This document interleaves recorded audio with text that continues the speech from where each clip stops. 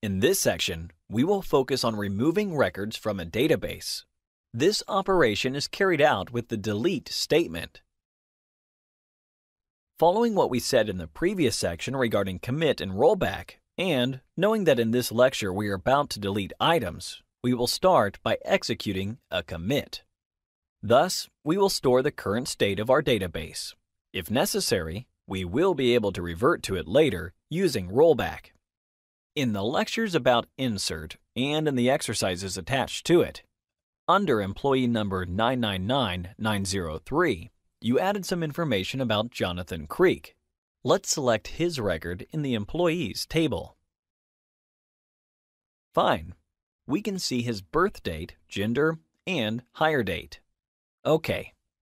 Now, let's see what information is contained about the same employee in the titles table.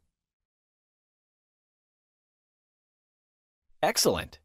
His job position is senior engineer, and he started working on the 1st of October, 1997.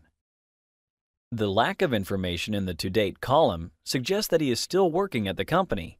As we mentioned at the beginning of the course, the syntax to abide by when deleting information is delete from, table name, and where with a corresponding condition. In our case, the code would be delete from employees, where employee number is 999903. What should happen when we run this query is that only the row with employee number 999903 will be removed. Let's see if this is true after executing this delete statement. Then, selecting the record from the employees table, providing the same condition in the where clause. Ha! An empty record. This means we have properly deleted the information about Jonathan Creek. What do you think? Can we still see he was a senior engineer hired in October 1997? We'll have to check what's left in the titles table. Empty as well. Why? Didn't we order a delete command for only the employees table?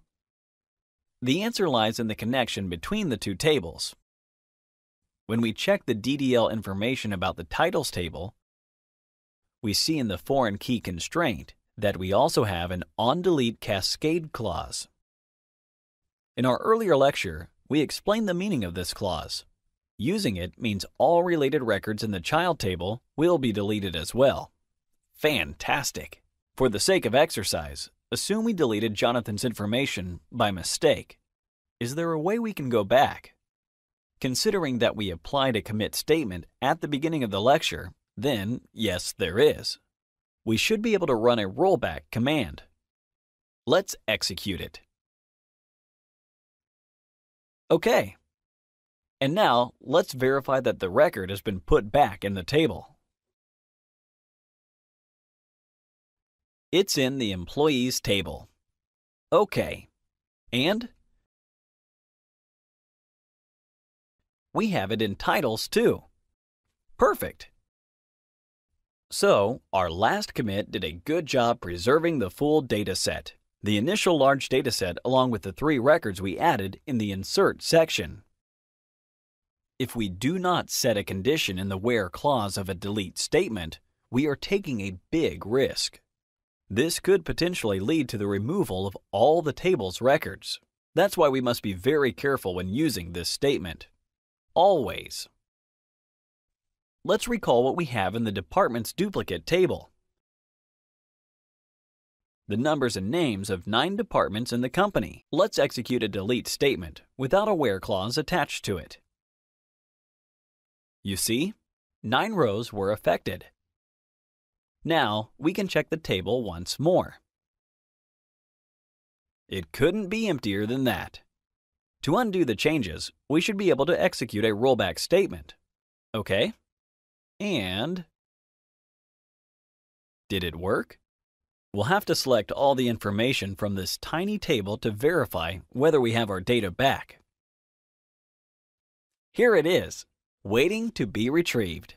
Therefore, in conclusion, we can say the following. Be careful with the delete statement.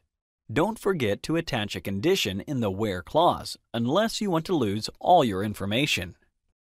Drop, truncate, and delete. Their functionality is similar, and you might wonder why all of them, and not just one, exist. Look at this hypothetical table with 10 records. If you drop it, you will lose the records, the table as a structure, and all related objects like indexes and constraints. You will lose everything. Furthermore, you won't be able to roll back to its initial state or to the last commit statement. Once you drop a table, it's gone. Only additional data recovery software will help in such a situation, but it is not considered a standard SQL tool. Hence, use drop table only when you're sure you aren't going to use the table in question anymore. Truncate is a statement that will essentially remove all records from the table, just as if you had used delete without a where clause. This means truncate will remove all records in your table, but its structure will remain intact. Please bear in mind that when truncating, auto-increment values will be reset. So, if your table has 10 records and then you truncate it, when you start refilling this data object with information, the next records that will be inserted are not going to be 11 and 12. The first record will be number 1. The second record will be number 2, and so on. Finally, delete removes records row by row. Only the rows corresponding to a certain condition or conditions specified in the where clause will be deleted. If the where block is omitted, the output will resemble the one obtained with truncate. There will be a couple of significant distinctions, though. First, the SQL optimizer will implement different programmatic approaches when we are using truncate or delete. As a result, truncate delivers the output much quicker than delete because it does not need to remove information row by row. Second, auto-increment values are not reset with delete. So, if you delete all 10 records in this table and then start inserting new data, the first new record will be numbered 11 and not 1. The second will be 12 and not 2, and so on. There are many other technical peculiarities regarding these 3 options, but their detailed explanation is beyond the scope of this course. Nevertheless, we hope this short lecture will help you make a more educated choice among drop, truncate, and delete.